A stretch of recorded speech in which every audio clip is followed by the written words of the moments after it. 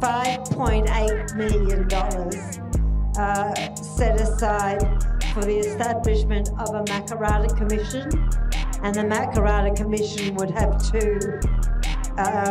two jobs.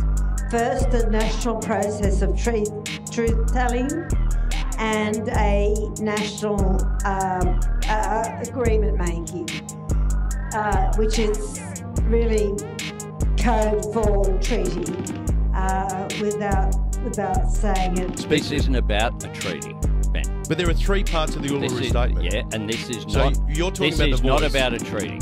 But as part of a treaty, which we guess will be a following step. This is not about a treaty. Do you foresee that compensation would be paid? This is not about a treaty. This isn't about that. And on behalf of the Australian Labor Party, I commit to the Uluru Statement from the heart.